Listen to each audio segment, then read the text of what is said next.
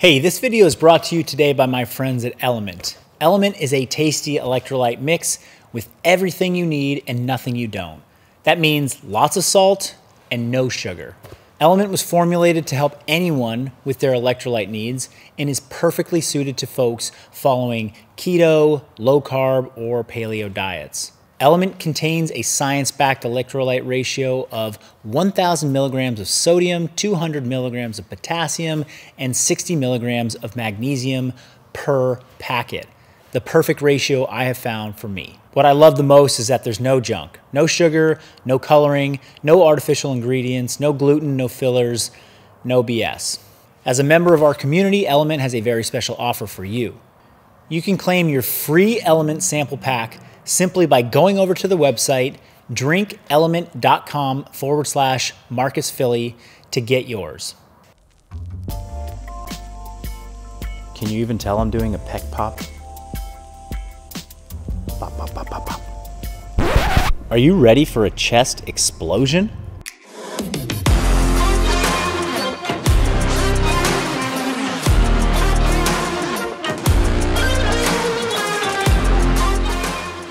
Everyone loves a good chest pump, and if you don't, then I'm not sure I can trust you. But for real, chest was the very first body part I trained when I was a kid and I went to the gym. And while hitting 10 different chest machines for 3 sets each was my go-to back then, the same old sets on traditional machines can get a little boring and stale. That's a big part of the look good, move well philosophy of training. If we're going to train to look good and move well for life, then we better find ways to keep effective training interesting. Let me repeat that. Find better ways to keep effective training interesting. There's a lot of ways that people are out there exercising that look interesting, but is it effective training? That is what we're searching for with functional bodybuilding. I used to train chest hard every week until I turned about 23 years old, and I started my CrossFit journey. Bench press and chest development was not exactly the focus for the next 7 years of my competitive life. Instead, we focused on max lifts like the squat, deadlift, overhead press, as well as the Olympic lifts, the snatch, and the clean and jerk.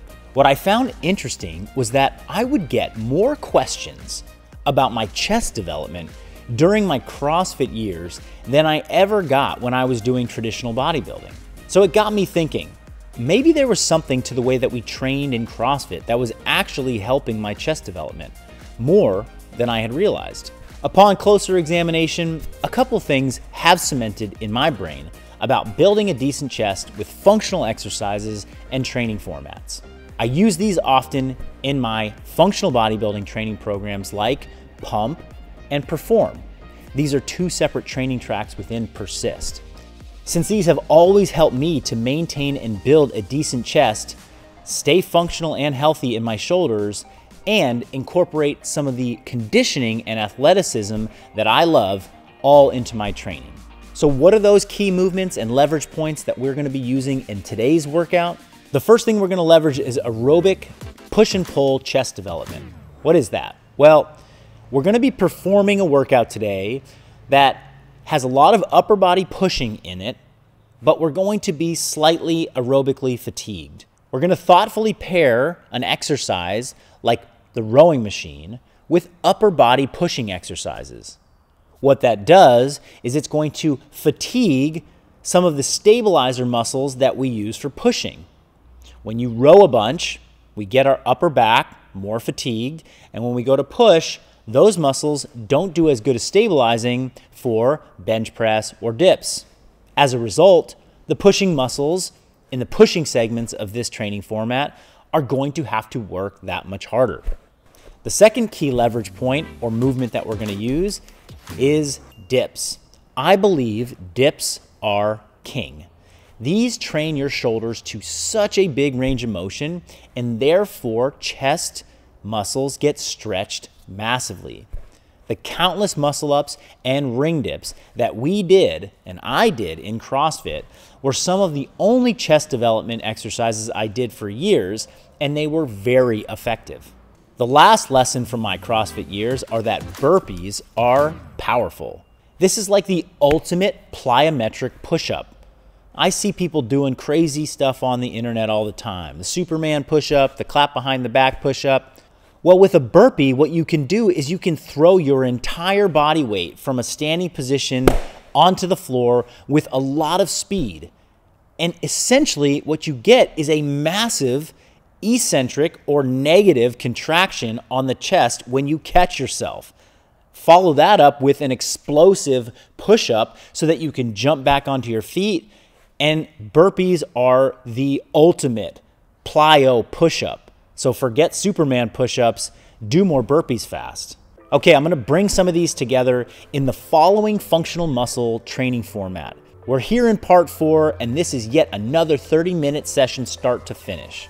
If you haven't caught the other 3 parts of this 4-part series, then be sure to head down to the link in the description below and go give them a watch once you've finished with this. I've covered legs, I've covered glutes, and I've covered back. And finally, we have arrived at chest. And as those of you know who are followers of this channel, I actually don't think too much about specific muscle groups when I train and when I write workouts. Instead, I like to think a lot more about movement patterns. So to train chest, we have to push with the upper body, mostly in the horizontal plane, but you'll see some adjustments and some variations to this too. What pushing in the horizontal plane does is it demands abduction of the humerus. That's just geek speak for flexing your pecs. The following training format that I'm going to outline for you now is going to combine a push-push superset using something heavy that is controlled and something body weight that is fast. Immediately after we get some higher threshold contractions of the chest and pump the heck out of it, we're going to move into another of my favorite training formats called aerobic bodybuilding. And this is when we perform sustainable aerobic work with simple bodybuilding contractions. So you'll be doing cardio and bodybuilding together, and we call it aerobic bodybuilding. Going back to my CrossFit sport experience, I found that when we perform moderate to high rep muscle contractions under some aerobic fatigue, I would always get this massive pump in the local muscles. And in comparison, this was much more so than if I had just done the bodybuilding movements alone. Now, to do this under aerobic fatigue, I would have to sacrifice some of the weight that I was using and go a bit lighter. But I could manage to get great local muscle stimulus with this combination. Back then, training for CrossFit, that really wasn't my focus, but later on, when I wanted to develop a variety of training formats that combine great work capacity as well as range of motion and build muscle, this was always a format that I liked and I wanted to come back to. So without further ado, let me walk you through the training format and what it looked like today. We started out with what I'll call the athletic muscle chest superset. Slow meets fast. I performed 4 supersets of the following. Begin with a wide grip barbell bench press. This was performed at a very slow cadence, 4-second controlled negative, a 1-second pause, and then an explosive lift back up for 6 reps. I took a 15-second short rest after the bench press, and I dropped and gave it 12 burpees as fast as I could. At the end of the burpees, you get a 2-minute recovery period before you go back and repeat the first exercise, the bench press. So it's bench press, burpees, long rest. Bench press, burpees, long rest for 4 sets. Each set got progressively harder and faster, and I was complete with 4 sets in roughly 12 minutes. Following that push-push superset, we move into an aerobic bodybuilding workout. We're gonna be using the rowing machine. We're also gonna need a set of dumbbells and an incline bench and a dip bar, 3 pieces of equipment. This workout gets started, you begin the clock. You're gonna start by rowing for 20 calories for men and 16 calories for women. After you complete those calories on the rowing machine, pick up 2 moderate to light dumbbells, get onto an incline bench, and start to perform alternating dumbbell chest presses. Once you've performed 10 on each arm or 20 total reps, put the dumbbells down, get back on the rowing machine, and repeat the same circuit for 3 more rounds. Once you've totaled 4 rounds of rowing and dumbbell bench, you are now going to move on to rowing and bar dips. The same number of row calories followed by 10 to 15 bar dips. This will be, again, 4 rounds for a total of 8 rounds on the rowing machine, 4 of them using dumbbell chest press and 4 of them using the dip bar. The total duration of this aerobic bodybuilding workout was roughly 15 to 16 minutes. Combine that with the beginning superset that took 12 minutes, and like I said, you have yourself approximately 30 minutes of work start to finish. Now let me break down some of the choices and how we structured this workout and why it meets the functional bodybuilding philosophy of looking good and moving well. The first point is wide grip and narrow grip. One thing that we believe in a lot at functional bodybuilding is that we should vary our hand and foot position when we approach training of a specific movement pattern. By taking your hands out wide, by bringing them in narrow, as we did on the wide grip bench press and the burpee, we're going to get this impact of training different areas of a muscle. You can place greater stress on different muscle heads. A wide grip bench versus a narrow grip burpee might impact whether you get more chest development, tricep, or shoulder impact. All in all, what we're getting is we're spreading the workload over a broader area of the muscle, and we're making sure that we're training angles that might otherwise not get touched if we always keep our hands and our feet in the same position on movements. Another principle, slow followed by fast. In the first superset, we used lots of time under tension in the bench press. Slow, controlled movements are very valuable for building great motor control. If we move slowly, we can protect our joints, we can actually improve the strength and the health of tendons and ligaments in the soft tissue, and longer time under tension like this can lead to more muscle breakdown, which in turn can lead to more development of the muscle when you recover and repair. And our muscles are designed to move slow and to move fast. And by incorporating safe, fast exercises like the burpee in my example, we can keep the muscle tissue fast, train quick twitch muscles, and keep some athleticism inside of our training so that we don't become somebody that always moves slowly and doesn't have the ability to adapt to quick situations or fast movements in life. Another key concept that was included in here was unilateral training. We included an alternating dumbbell bench press in order to make sure that you are training one side of your body at a time. I love using alternating movement patterns like this because what it does is it forces your brain to start working in new ways, controlling one side in an isometric while the other side is moving down and up. This requires a little bit of brain and skill, while it also helps us to train one side of the body at a time, helping us ensure that we are correcting for any imbalances in strength that we have from right to left.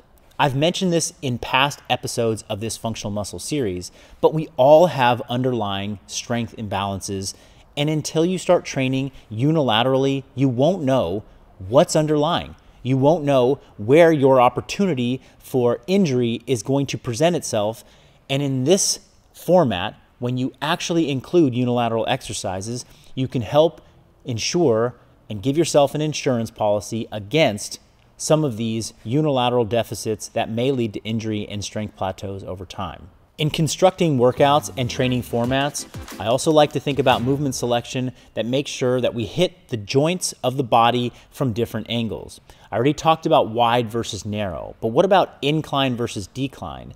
We used an incline bench press, which gets our shoulder working in one plane, and then followed that up in the aerobic bodybuilding format with a dip, which gets our shoulder working in yet another plane. If you never train the joint in a specific range of motion, it will become very weak and it will be very susceptible to injury.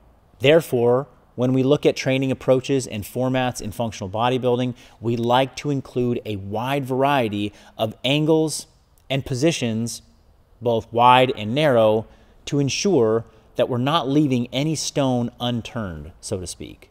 A functional muscle training format would not be complete if we only focused on external load. One of the big elements that we like to address is making sure that we utilize body weight resistance training as well.